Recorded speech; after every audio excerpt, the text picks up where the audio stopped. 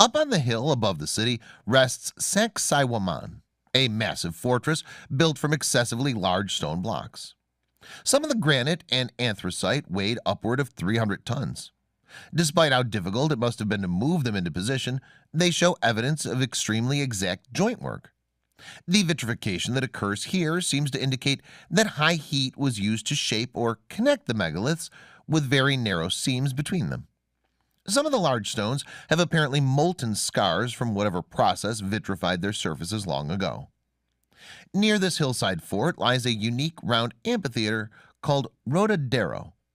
One construction feature, called the Throne of the Inca, shows heavy signs of vitrification on many surfaces.